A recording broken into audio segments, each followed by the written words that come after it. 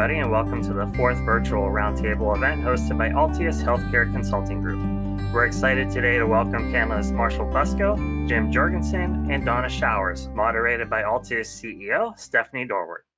Good afternoon, everyone, and thank you for joining us for the fourth episode of our Roundtable discussions. I am excited today to join the stage with three other panelists, Jim Jorgenson, Donna Showers, and Marshal Busko. We have a lot of great content for you today, and we're going to start with just talking about a few updates that we've collected on staffing areas and a few general tips for you to consider as you continue with your planning sessions for both now and the future. And then we're going to hear from Jim Jorgenson on some specific pharmacy staffing questions that we've received, as well as things that he has picked up over the last several weeks on how pharmacies should respond to the COVID-19 pandemic, and more importantly, plan for the future. I'm then going to have a conversation with Marshal Busko from Intelair about what they're hearing within the marketplace from their members within the supply chain regarding staffing concerns that they have, and also solutions that hospitals and healthcare executives may consider right now given the pandemic.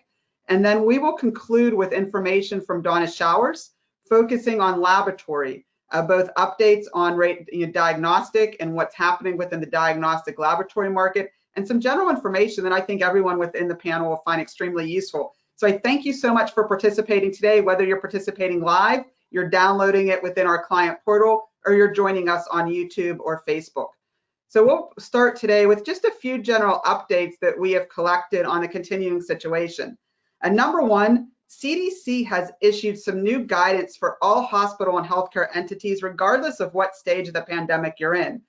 The guidance is very general, but in general, they're saying that anyone entering your facility should be wearing a cloth face mask to prevent the risk of transmission. And in addition, that all hospital and healthcare entities should really be considering checking all healthcare employees coming into the unit or coming into the organization or facility to see if they're exhibiting symptoms. And what they're saying is that everyone needs to be screened and triaged as if they may actually have the COVID-19 virus.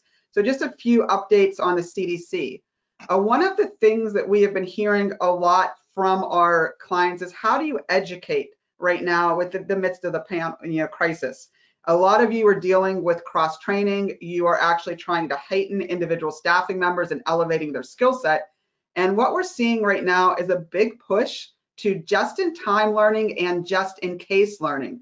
And there are a lot of platforms that are pushing this out via tablets, pushing it out on cell phones, and it's ranging from actually training individuals within your organization on very basic respiratory information, emergency department information, and critical care protocols in case they are called upon to be on the front lines. We're also seeing the push with non-clinical staff in certain hospitals to administer tests that they may have not been responsible for in the past, and training protocols and steps to get them up to speed on the proper notifications and what they should do in those situations, and also seeing non-staff register patients, people that typically haven't been involved in revenue cycle or stepping in and actually taking these roles in both triage stations, emergency department, and other places. And this just-in-time, just-in-learning protocol is, again, they're really micro-learning sessions that are very short, but some of them are getting very detailed on how you can operate different ventilators. There are a lot of ventilators hitting the market that staff have not been trained on, and those modules can be downloaded onto tablets and trained quickly. We're also seeing some rich virtual learning devices and stages there. So just this platform for education is changing quickly, and we just want everyone to be aware that these solutions are available to you from supply chain and medical device vendors that are actually pushing these out into the industry. Also, we're hearing a lot about patient communication. And just a few guidelines on effective communication in the face of a environment where we're dealing with fear and anxiety. One of the ways that you can reach out quicker, because we know that this becomes very cumbersome for staff both in clinics and hospitals, is create small groups of your patients, whether they're groups that are specific to one individual specialty area or groups that are specific to your entire patient panel. And when you're doing this, you want to reach out to them regarding your protocols for canceling and rescheduling both elective procedures, non-elective procedures. Reach out just in regards to what patients, visitors, et cetera, are permitted to come into the hospital or healthcare facility. Work to communicate the changes in hours and service. and provide any additional information that you can for those patients that are requesting care. As we talked about last week, a lot of the platforms are moving more towards virtual video monitoring as well as video appointments. We've had a lot of clients have been successful and push emails out to their patients about how to use those video platforms and how to enroll and actually schedule those appointments. You can even do things such as actually videoing someone registering on the site on their cell phone. So you're actually documenting the registration process and the steps by doing screenshots and screen videos, and then pushing that out to patients so that they can actually walk through that process. This can be loaded up to your MyChart. It can be loaded up to any of those features to really help with those. So you can send information on signs, symptoms, tests, and spreads, and then ultimately help to extend waiting rooms as well as offer additional telemedicine options. Just a few last comments on staffing in general right now. As we talk through this, we're seeing our clients and hospitals really focusing on 3 different levels. They're looking at long-term strategy because what we have realized quickly is the long-term strategic plans or short-term strategic plans that your hospital or healthcare entity have had probably are not as valid as they were 6 months ago, which means we're seeing a lot of senior executive teams revisit those plans and adjusting them. So there's the strategic component where you're working on forward sets of assumptions. We also right now are seeing operational plans being built about how do you react for today, right now, but also what should that operational plan look like 3 months down the road, 6 months down the road, 9 months down the road. And then in general, we're seeing the crisis planning. So depending on whether you're in a COVID-19 hot section of the country or a section that really hasn't seen any cases, you're responding to those crises, and which really demands the fluid set of assumptions. We are providing the next steps in planning here for our clients on the pathway to the next normal. And what this really involves is really bridging between all 3 of these and fluidly moving between strategy, operational needs, and ultimately crisis needs. And as we do this, we're working with you to do those demand projections for what you need right now, given the current crisis based off your true volume levels, what you're going to need 3 months down the road, looking at some volume rebound projections and or stagnation, 6 months down the road, 9 months down the road, and 12 months down the road. And while we're doing this, we're helping you to understand where you can continue to cross-train, both documenting and evaluating staff that you have possible in those cross-train areas, because that might be important right now, but it may help you with efficiencies down the road as well. We're looking at you and helping you expand telemedicine where you may need to, and then ultimately really helping to project those scenarios moving forward. So if you need support in any of those areas, please make sure that you reach out to ALTIUS, your contact rep, or to me directly, or to Randy Lynn, because we're really focusing on 9 to 18-month plans right now. What we have told by industry experts is they are expecting a long-term rebound to pre-COVID-19 numbers. And in order to plan for that, it's always better to plan conservatively and then extend beyond that. So with that, that's the general staffing information. And if you have additional questions on that, I'll answer them at the end of the roundtable. And we're going to move into some pharmacy discussions. So welcome, Jim, to the panel today and the roundtable. We're really excited to have you with us. Thank you, Stephanie. Maybe just a little bit of background too on myself. 35 years of health system pharmacy leadership before I joined my current company, Visant. I was in the Chicago area for 15 years with the Franciscan Alliance. I was the senior pharmacy executive at the University of Utah for 14 years, and then I was the senior pharmacy executive for the Indiana University Health System. And while I was at Utah, I also had occasion to direct pharmacy elements for the 2002 Winter Olympics, which was interesting because a large part of my responsibility was planning for a mass casualty event. So what will we do in case of a bioterrorism event or a chemical event? And it's amazing. I never thought I would be using that material again, but repurposing it for what we're experiencing now with the COVID situation, a lot of it is certainly relevant and germane today. And in addition to our normal consulting work across the country, we also have the privilege of leading the pharmacy programs for the University of California, San Francisco. So in addition to general consulting, we're on the front lines as well. So, much of my comments today will be based on our experience at UCSF, as well as the hundreds of clients that we get the opportunity to interact with across the country on a regular basis. And what we're seeing in hospitals right now is a dramatic shift. Most hospitals, at least our client base, we're running probably 80 to high 90s in terms of occupancy and clinic utilization, and that has dropped precipitously. We're seeing most hospitals now down in the 40 to 50% occupancy rate. Everything but crucial clinic visits have been curtailed. Stephanie and I were talking before we started. She even had one hospital that was down in the 10 to 20% range for census. So the way hospitals operate have definitely really shifted. And what we're seeing is a big shift towards critical care away from general med surg. So most hospitals find themselves overstaffed in terms of med surg resources and med surg beds, and understaffed in terms of critical care beds and critical care resources. But what we've seen in the pharmacy is, even though there's a big reduction in overall census, pharmacy workload has actually gone up, basically because of the amount of medication support needed for that big influx and surge of critical care patients. So just some general thoughts and tips on staffing in terms of the pharmacy. As you experience increases in those critical care beds and surge patients, they're going to require a lot more intravenous drips and medications given by the intravenous route. So you want to probably plan for extra staff in your clean rooms to be able to accommodate that increased demand. You also might want to look at some compressed staffing or scheduling options. So a lot of organizations are extending their staffing out from 8 hours to now 10 hours and 12-hour shifts, again, trying to decrease turnover and potential exposure of their staff to the virus. Want to really revisit your sick call guidelines. So what would you do if a large section of your staff found themselves unable to come to work? How would you be able to respond to that?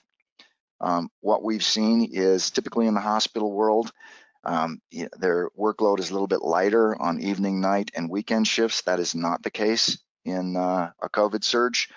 It's all hands on deck. There is no downtime. It's as busy around the clock as it is any other time during the day. So plan for that type of workload. It's also advisable, given that type of workload, that you plan to have a manager in the pharmacy 24 hours a day to help mitigate and respond to emerging situations, because this situation changes not only by the day, almost by the hour. One of the plans that a lot of hospitals had as well to mitigate some of the workload demands in the central pharmacy was they were planning on repurposing their clinical staff, the clinical pharmacy staff that works up in the patient care areas, supporting. If they needed them, they were thinking they could just pull them back down into the central pharmacy. Clearly, that is not a good plan, as we found out. The workload demands and the needs to have clinical staff available in the patient care areas to support clinicians and prescribers is greatly increased. Recognizing that now we might have a lot of nurses and physicians working in critical care units that aren't all that experienced with that practice setting, and having pharmacists there to help them with medication selection and dosing is really critical. So what we're seeing is emerging drug shortages, particularly around sedation medications, analgesia medications, paralytics, hydroxychloroquine, multi-dose inhalers, and crash cart medications. So having someone there that understands, if option A isn't available, what can you use for option B, C, or D? And then how do you dose those drugs and how do you monitor those drugs is really invaluable. I think the other thing we're finding is that patients in the critical care unit on ventilators often require way larger doses than most prescribers are used to using. So again, having an experienced pharmacist there that can guide them on how to prescribe those larger doses and how to monitor those larger doses so that you don't cause harm is crucial. We're also finding with a lot of patients with extended intensive care stays that there's an increased risk of thrombosis, so blood clots. So again, having someone there that can really effectively help monitor to prevent deep vein thrombosis, or we're even finding that with the COVID patients now, there's an increased risk of thrombosis in the microvasculature of the lungs. So what laboratory values should be monitored regularly, and having another set of eyes to do that is really important. And then I think if anybody's been watching the news, you're seeing a lot of daily chatter about unapproved use of approved medications, hydroxychloroquine, chloroquine, azithromycin. the data on all of these drugs is really not very good. And we understand that there's a lot of unapproved clinical trials going on out there. You know, when you don't have anything else to try, a lot of prescribers are willing to try some of these drugs, but they're not as innocuous, I think, as a lot of the literature or discussions might seem. With hydroxychloroquine and azithromycin, there's a severe drug interaction that can cause QTc prolongation in the heart, which basically results in potentially fatal arrhythmias. So again, having someone that understands that side effect, knows what to look for, and can monitor that so that first we prevent any harm is really important as we're starting to use drugs that, you know, we really don't have any experience with in these types of patients. I think the other thing that the pharmacists have really been invaluable with is as places get more innovative with delivery systems, the pharmacist can help them really think through to make sure that the patients are getting the desired drugs in the right doses. And one good example of that is intravenous pumps. So you obviously don't want to bring your pump into a room with a COVID-infected patient. So a lot of organizations are really getting innovative. They're drilling a hole in the wall and they're using computer conduit going through the wall. And now they're using extra long tubing to go through the wall so that the patient can still get their IV medications, but the pump stays outside. Well, depending on the type of tubing you need to create that mile-long tubing setup, that can really impact the performance of the pump and the delivery of the medication. So again, having an experienced resource to help you think through that is fantastic. We're also seeing a lot of organizations looking at remote work options with the pharmacists. So order verification, you can really do that function anywhere. So there's no real need to bring some of those staff into the hospital. So again, you can help mitigate potential transmission of the virus by taking advantage of those remote work options. A lot of places are also thinking of cohorting their staff, so creating smaller pods of staff so that if someone was infected, they wouldn't affect the larger staff on the whole. And then think about sharing or pooling staff between hospitals. I know in San Francisco, the hospitals have all got together.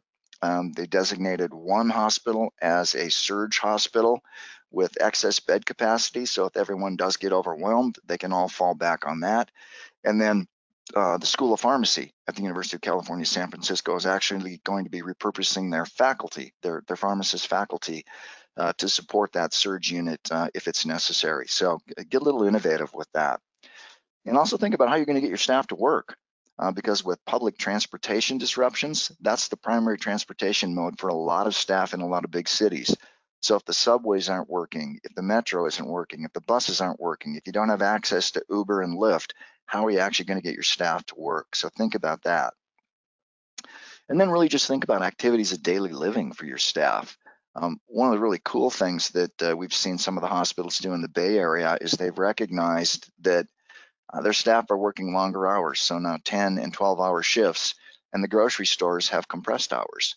So a lot of their staff are saying they can't get to the grocery store to purchase essentials. So the hospitals are actually bringing the grocery stores to their staffs. So they've worked out arrangements with local grocery stores, and they've set up mini grocery stores in the lobbies of the hospital since you're not really using the lobbies for patients anymore. So staff can now buy essentials at work so that they don't have to make that extra trip to the grocery store. So I think the big thing is really, think out of the box, because there's a lot of changes going on.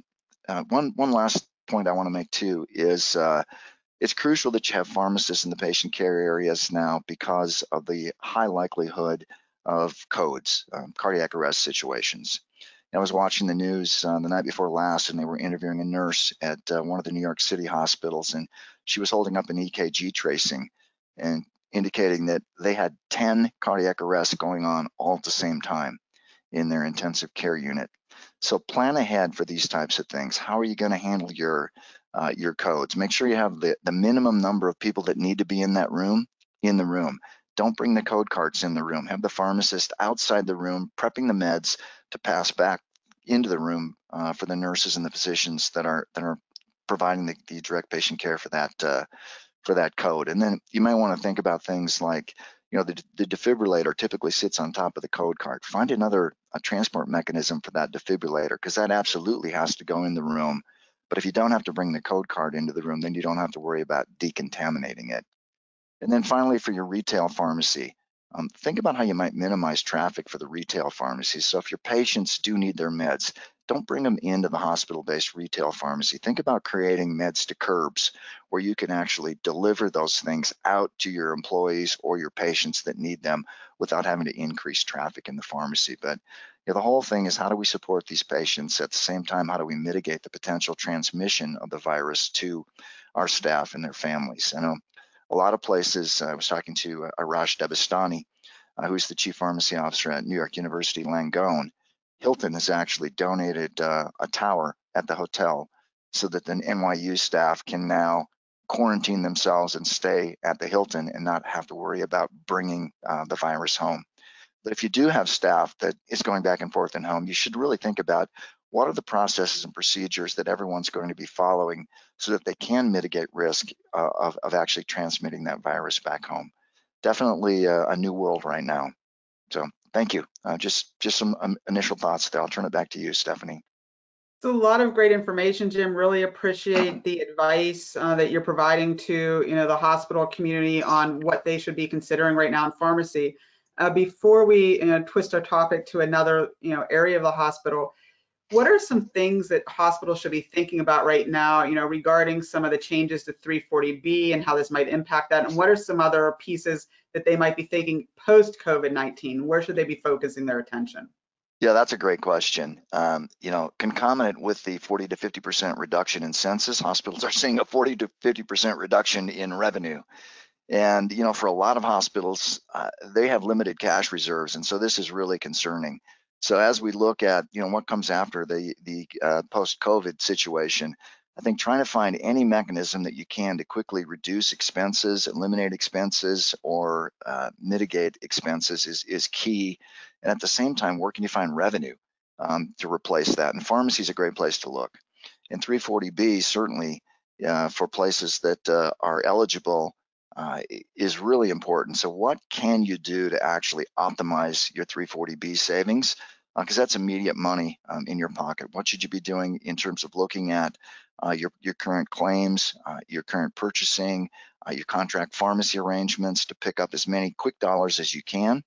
And then the other phenomenon is, we've had 17,000 people lose their jobs, and that count continues to go up. Many of them will lose their employer-sponsored health insurance in the next 60 to 90 days. So projections are that, we could very quickly see 12,000 people with no health insurance. Many of them will have to revert back to state Medicaid if they're eligible. And that influx in Medicaid numbers could actually change the disproportionate share adjustment percentage, which is the threshold for organizations to be eligible for 340B. So a lot of organizations that aren't currently eligible could find themselves in an eligible situation in the near future. So they really should be paying attention to that. And if they are eligible, you can only enroll quarterly for the next quarter. So they want to make sure that they maximize that enrollment opportunity to get into the program as soon as possible. And then there's a number of opportunities in pharmacy on the revenue side, looking at infusions, retail pharmacy, specialty pharmacy, the pharmacy benefit management services that can really impact bottom line. We had one major academic medical center pre-COVID where we worked to optimize all of those solutions. They went from 42% of the hospital EBITDA to 76% of the hospital EBITDA in 12 to 14 months. So their senior leadership said that it would appear that the hospital is now just a loss leader for the pharmacy service. So it is someplace that you can look to pick up some return on investment fairly quickly. Thank you. That's great information and definitely information I think everyone can find useful right now. So I really appreciate your thoughtfulness on this. And for the rest of the audience, we will be inviting Jim to our podcast next week. So make sure if you enjoyed the content that he provided to you today that you look for his podcast episode with us coming in the next few weeks. Thank you so much, Jim. Really appreciate you participating today. Thank you for the invitation. Definitely. And with that, we're going to shift gears a little bit to speak with Marshal Busko from Intelare. And we're going to talk first and foremost about some of the things that he's been hearing from the members, not just about staffing, but concerns in general. And then second, we'll talk about things that the C-suite should really be focusing on right now as you consider what your next steps are, either operationally, strategically, or long term. So Marshal, thank you so much for joining us today. Well, I appreciate Stephanie. Thank you for having me on the call. Jim, you put out a lot of good information, and I think I'm going to be a little redundant in some of the things I say because it was right on point there. One of the things we did several years ago was to develop a disaster preparedness program for our membership, and primarily that focused around natural disasters, hurricanes, tornadoes, floods, and so forth. But, we recommended everybody having one, develop a playbook, have policies and procedures, test it, manage it, reassess, redo it again. And we, fortunately, just third quarter last year, redid it internally for our own team. So we staffed up and we, put together a command center and functions for people in various different areas. And I don't know if it was prescient, but our timing played out pretty well. So when the pandemic hit, we were prepared from an internal standpoint to provide resources to our members or direct them to resources if we didn't have those, where they could get, supplies, answers, solutions, and so forth. From a supply chain perspective, I think the first thing that rose up on everybody's horizon was PPE, ventilators, things that folks were having difficulty to get. And so we put together a landing page on our member portal with information that spans just about everything you could ask a question about on COVID. And if we had relationships with organizations that had access to such supplies, we put their information out there. We do that pretty much daily because everything's in flux and it changes pretty well. Another area that we saw a big request for was computers, laptops, network security. With the some of the remote facilities, the triage units, the telework, the telehealth going together, people were having a tough time getting equipment, and we allocated and got our suppliers together to do the same thing. So they're posting out on the website what type of supplies they can get. I mean, if you're buying a HP and you're standardized on that, you might not be able to get HP. A Dell would work or a Lenovo would work, and I think people need to understand that as they're going as well. I think the cybersecurity around that, you saw on the trades and the publications and the newspapers and television, a lot of folks using Zoom.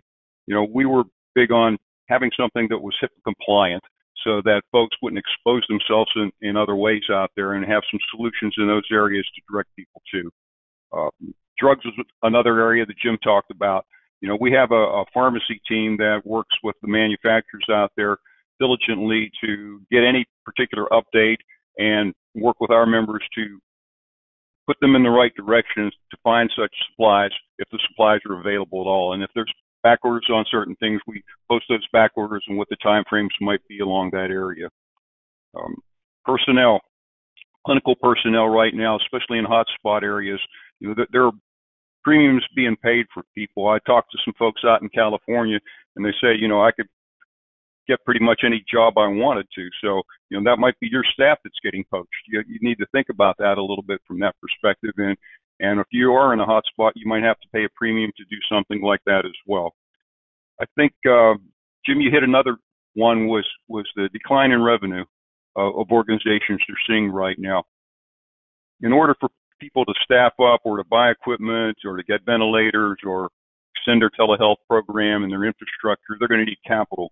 And one of the things that we recognized early on was many of those organizations operate on very slim margins and don't have an endowment or a resource that they could get cash quickly. So we worked with a couple of our leasing partners to develop a short-term lease that could be rolled over. So, for instance, if you needed X amount of gear to set up a telehealth program or put out a triage unit, you could put that on a 4-month lease.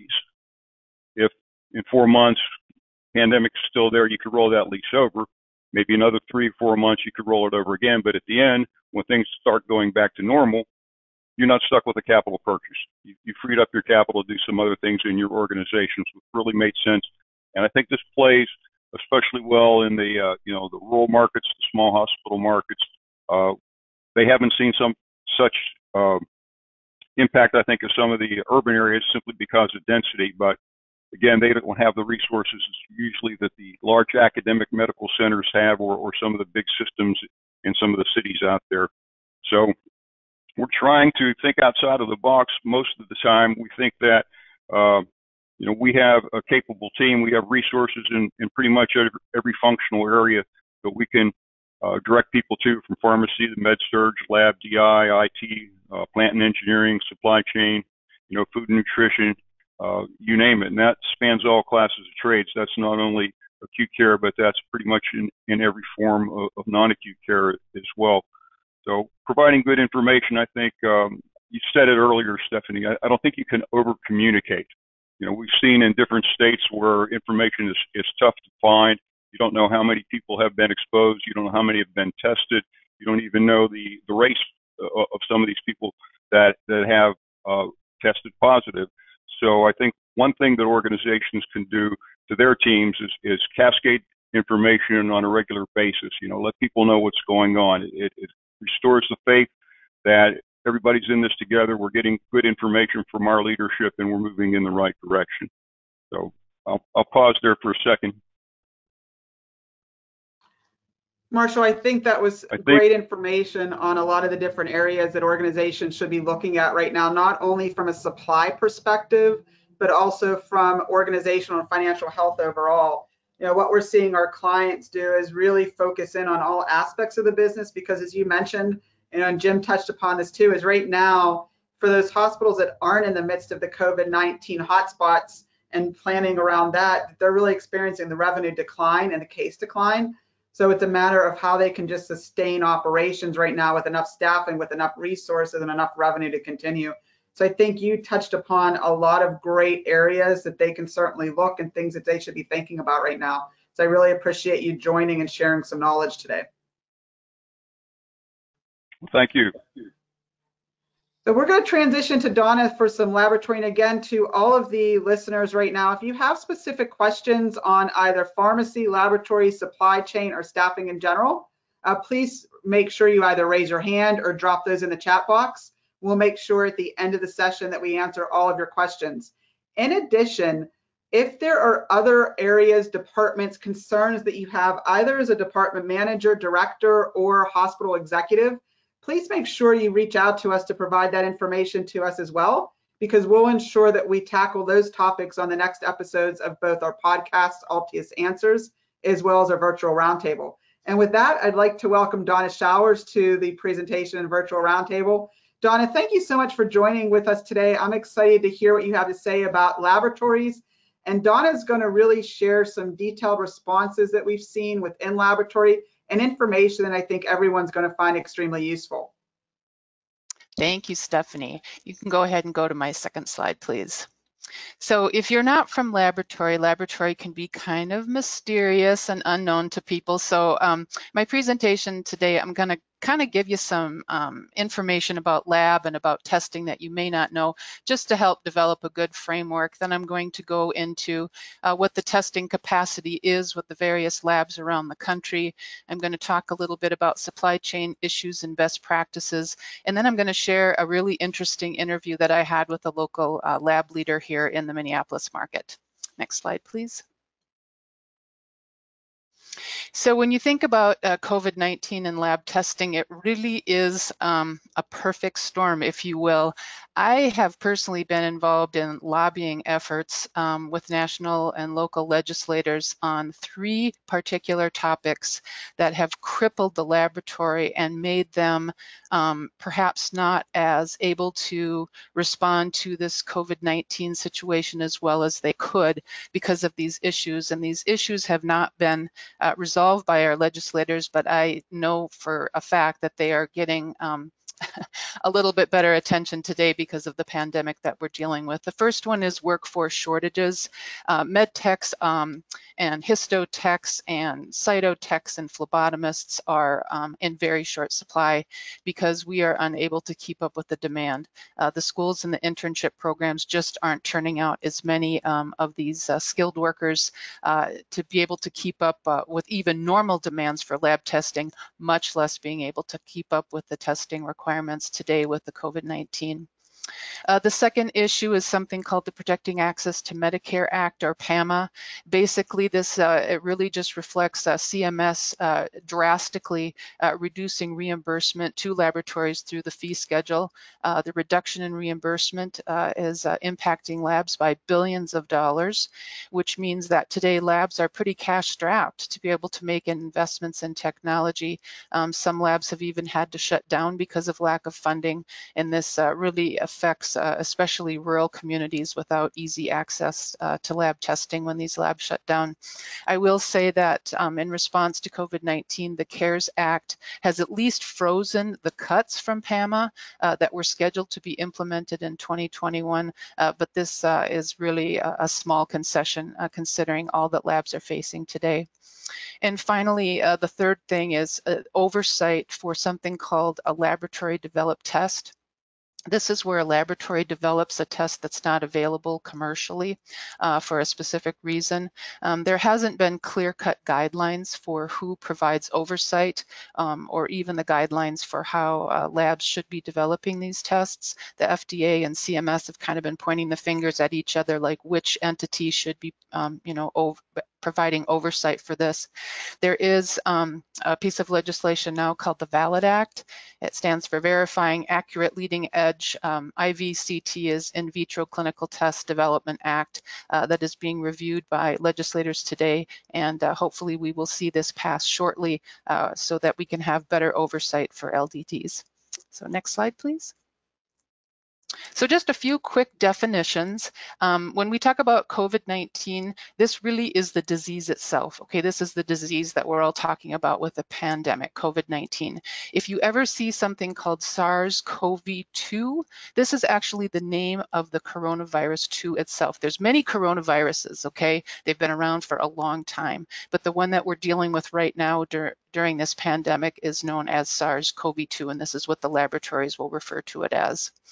And what is SARS-CoV-2? This virus is actually a single strand of RNA, ribonucleic acid. A strand of RNA on its own really can't do much of anything until it invades a host. Once this virus invades a host, it penetrates the host cells and it takes over programming of the DNA to be able to make replicate copies of itself. So I'm pretty sure that this is where computer virus terminology came from, where we know that a certain coding can infect our computers and reprogram it through that. So finally, when we talk about immunity or seroconversion, anytime the human body is exposed to something that is not itself, i.e. a virus, after a period of time, the human body usually produces antibodies. That's how the immune system deals with recognizing an invader should it encounter that invader again in the future. So for the SARS-CoV-2 virus, once a person has been exposed to it, usually in about 10 to 14 days, the person will begin developing antibodies. Now, this may or may not indicate that a person has immunity to the disease. We just haven't had enough time to study it, but it will certainly show that the person has been exposed to it. Next slide, please. Okay, FDA and lab tests. Currently, there are no FDA-approved tests on the market for SARS-CoV-2, which is really a little bit frightening when you think about it. Normally for, let's say a manufacturer wants to develop and market a test, a laboratory test, to go through the FDA process in order to get approval can take years. It can take up to 5 years from start to finish for a diagnostic manufacturer to get their product through the FDA. But because we're dealing with a pandemic right now, the FDA has an expedited process called EUA, which is Emergency Use Authorization. So a manufacturer or a laboratory themselves can complete a validation study of a test that they want to offer. Once they complete the validation study, they can begin using that test for whatever it is that they're looking to measure. In this case, it would be SARS-CoV-2. Within 15 days of completing the validation study, they need to send their results to the FDA, and then they wait to get the emergency use authorization from the FDA. Now, if this happens within an actual laboratory, that's known as a laboratory developed test.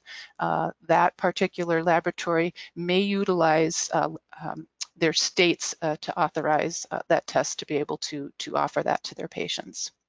Next slide, please. So today, for SARS-CoV-2, we have two different types of tests that are being offered. The FDA categorizes diagnostic tests by their level of complexity, okay, from least to most complex. So sometimes when we think of a lab test, we might think of something simple like a pregnancy test where you get a little stick and you apply a urine sample and you wait for the plus sign or the minus sign to indicate whether or not you are pregnant. Now that would be a wave test or a very low complex test. When we're talking about tests for SARS-CoV-2, these are very high complexity lab tests, okay? So the first one is a real-time PCR test. This is a molecular test that actually identifies either the presence or the absence of the virus itself, okay? Generally, these are run in batches on high throughput instruments in the lab. They can take anywhere from 45 minutes to 8 hours from start to finish before you have a result. But on these types of analyzers, again, generally they're run in batches, so that 45 minutes to 8 hours can produce, hundreds of results all at one time. The sample collection for this would be something, the best is a nasopharyngeal swab. There are other types of swabs that can be used. Once the sample is collected, it needs to be put into a transport medium that protects the virus. It gets put into a tube and then it gets transferred to the laboratory for testing. As of April 14th, the FDA has granted 32 separate emergency use authorizations for molecular testing of SARS-CoV-2 and 13 laboratory developed tests. Now, again, this process took weeks, not years to develop, and it will be really interesting to see once this pandemic has passed, which of these tests actually had really good sensitivity and specificity and which ones perhaps didn't. The CDC themselves has also developed a test, and that's being run by most of the state labs. So that's the test specifically to look for the virus. But what about the serology tests? Again, high complexity test, but these are immunoassays that actually identify the presence or absence of antibodies, and sometimes it indicates a class of antibodies. This really just shows if you have an active or past infection. The sample collection for this is a simple blood collection, so you don't need all those other supplies. You just need to have what you need to take a blood sample. And as of April 14th, the FDA has granted 3 emergency use authorizations for serology tests. Next slide, please.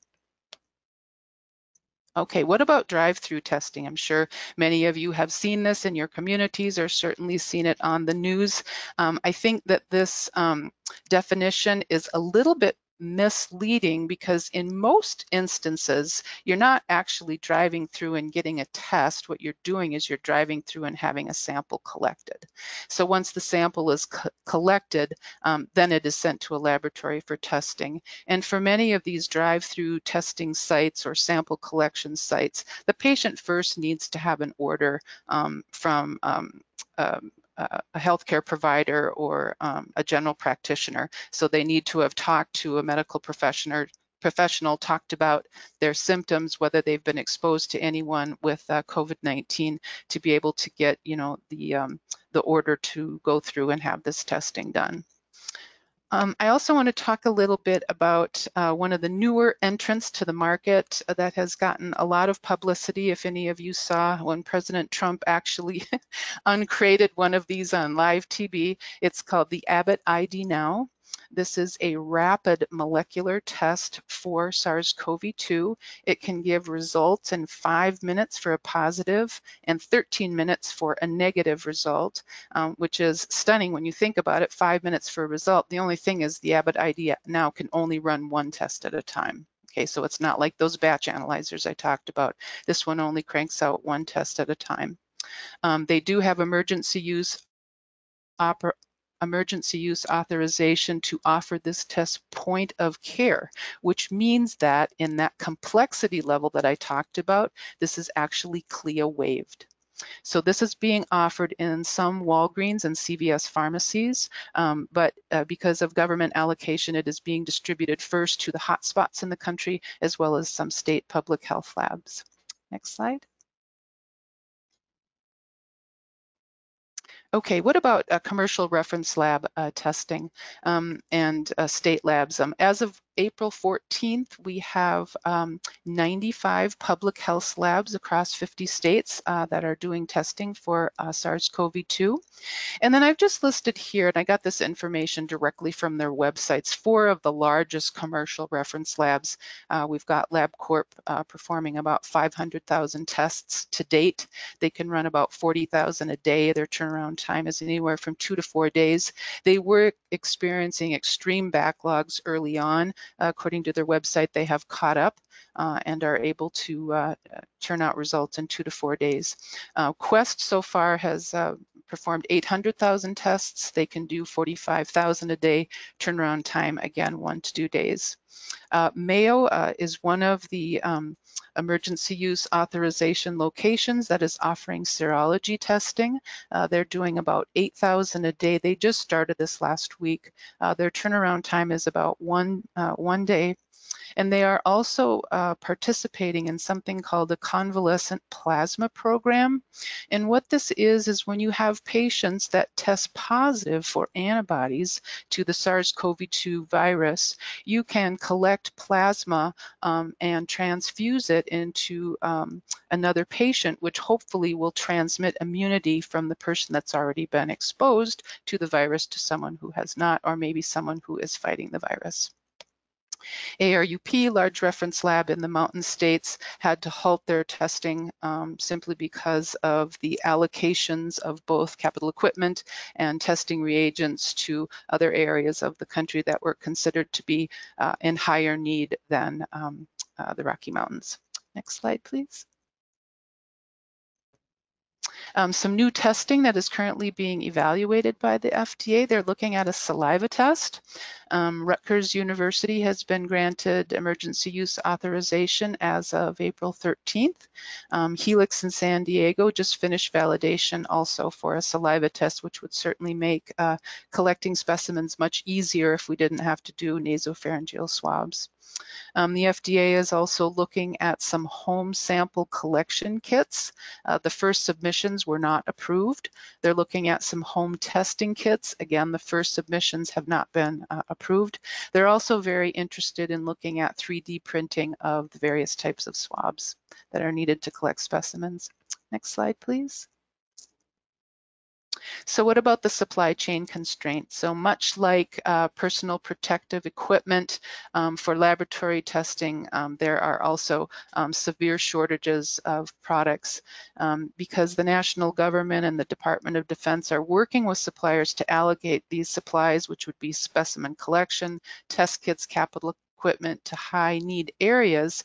In other parts of the country, there are severe supply shortages, especially again in the rural areas. So this is just a quote from Cindy Johnson, who is a Senior Director of Lab Services at CentraCare, which is a large IDN system in the central part of the state of Minnesota. She's also the president of the American Society of Clinical Lab Science. And her quote is, "Central Minnesota is a big black hole.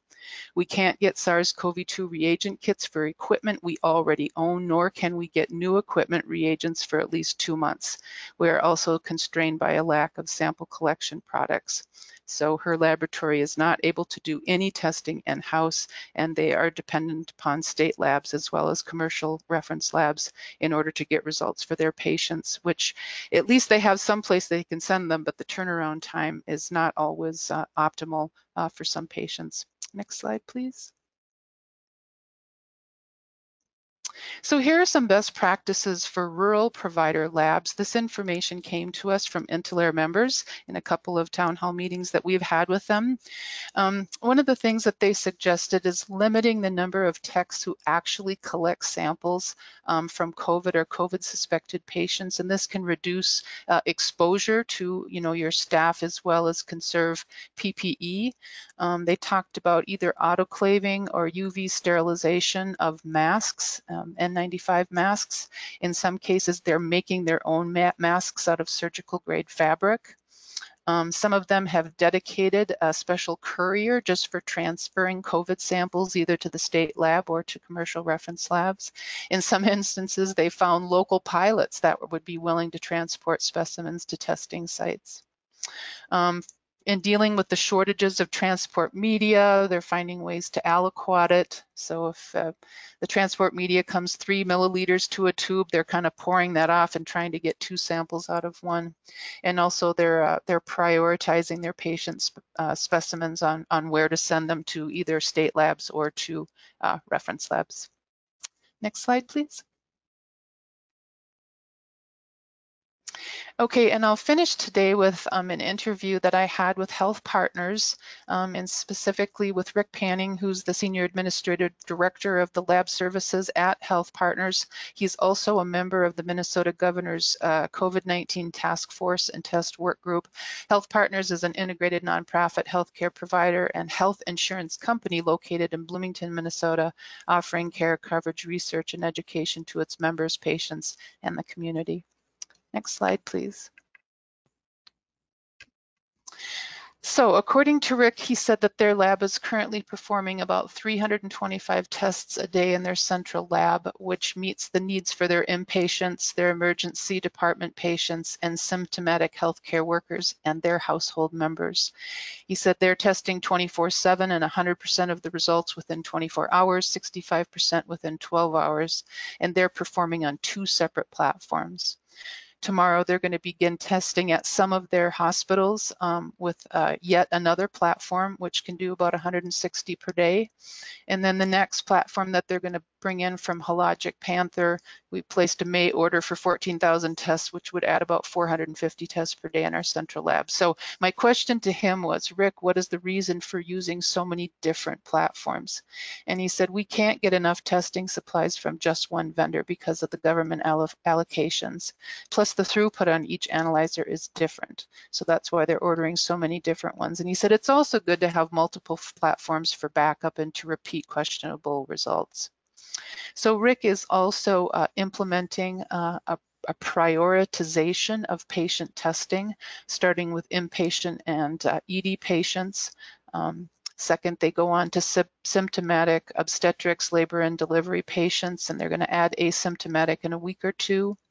Then they move to hospitalized surgery patients. They'll be adding all of the pre-ops next week. Patient-facing healthcare workers and their symptomatic household members, symptomatic congregant living residents, dialysis and healthcare workers.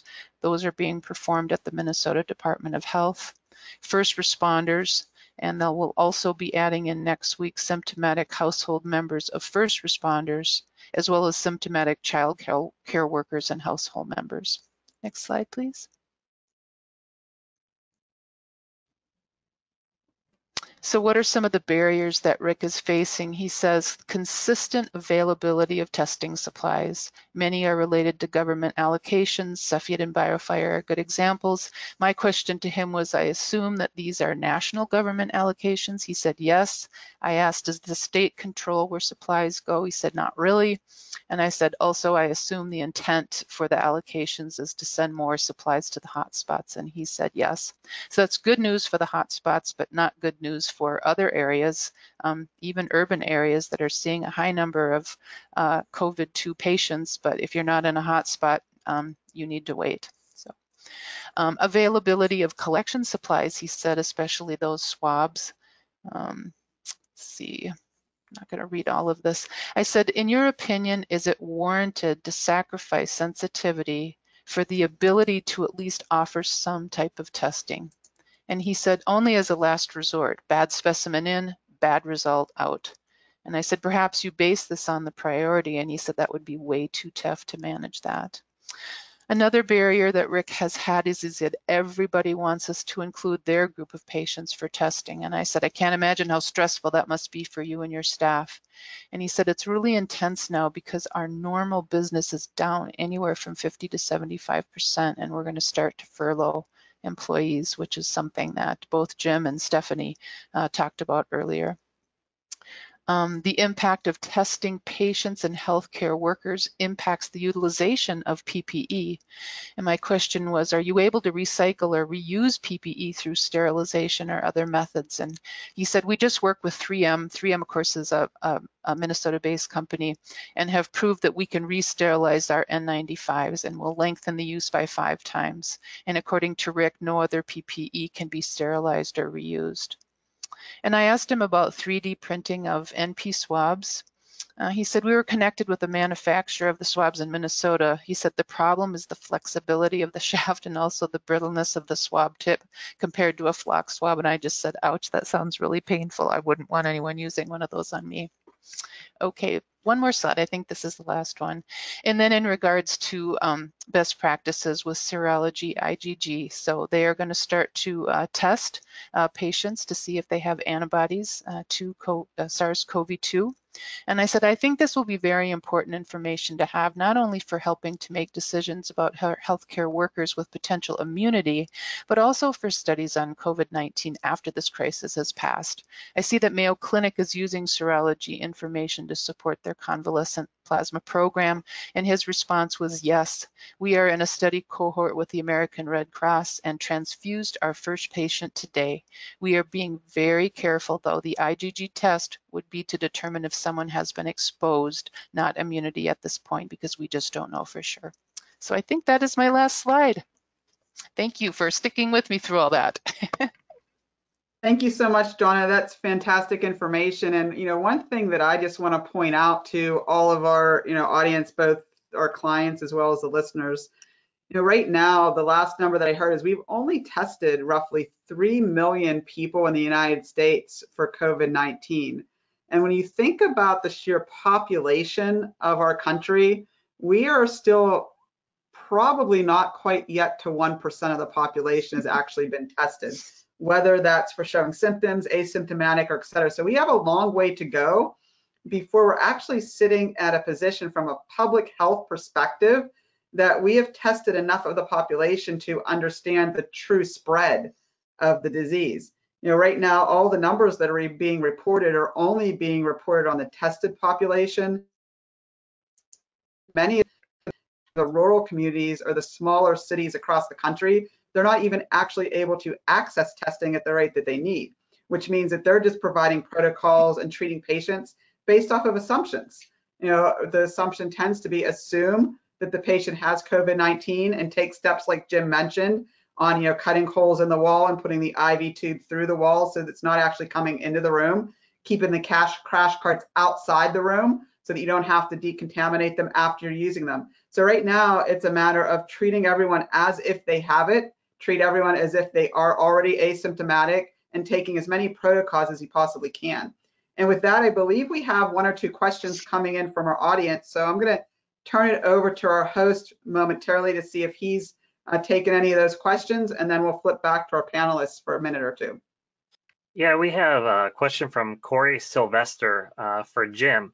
Jim, Corey's question is, how would a hospital optimize the 340B program to increase revenue given the future loss of insurance going to Medicaid?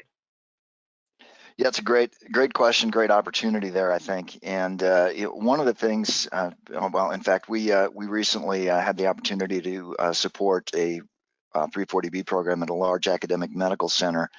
And one of the things that we did was really go back and take a very careful look at how their third-party administrator was processing their claims to make sure that everything that was supposed to be in the 340B bucket was, and that there was an excess use of the wholesale acquisition cost bucket.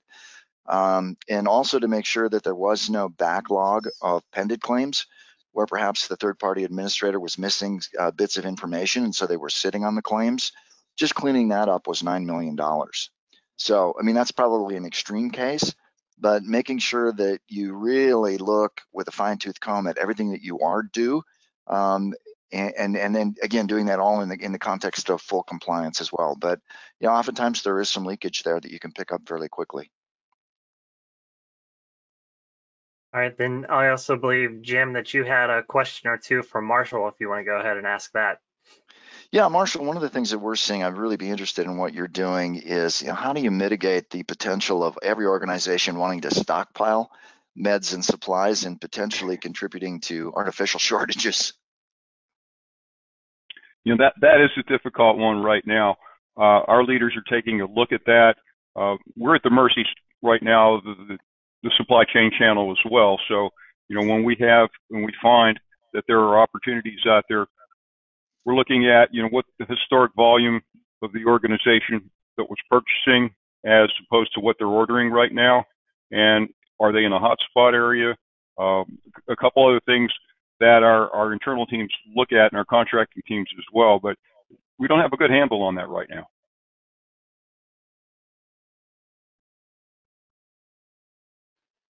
And that's all that I have for submitted questions right now. Back to you, Steph. Yes, Stephanie, maybe one comment too on testing. There was a really interesting article that came out in the New England Journal yesterday from New York, where they were routinely testing all of the obstetrics patients coming into the hospital to deliver. And what they found were 1 in 8 were positive. Many of them had symptoms, but they found 29 patients who were positive and completely asymptomatic. So again, highlighting the need for expanded testing.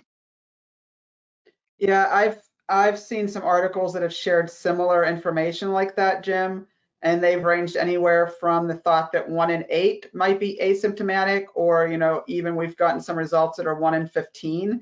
And if you think about, again, the sheer population of the United States, the only way we're ever going to truly get to the other side of the pandemic is to get to the point of actually having a lot more tests available so that we can test a larger portion of the population.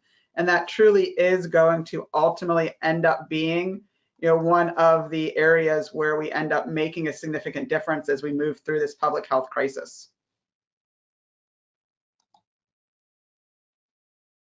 So, for all of our participants, we've touched upon a lot of information today on both laboratory and pharmacy.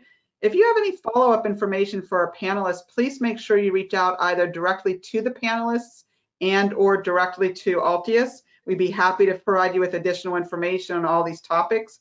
And again, we do plan on having these panelists on future podcasts. So please make sure that you're subscribing to ALTIUS Answers.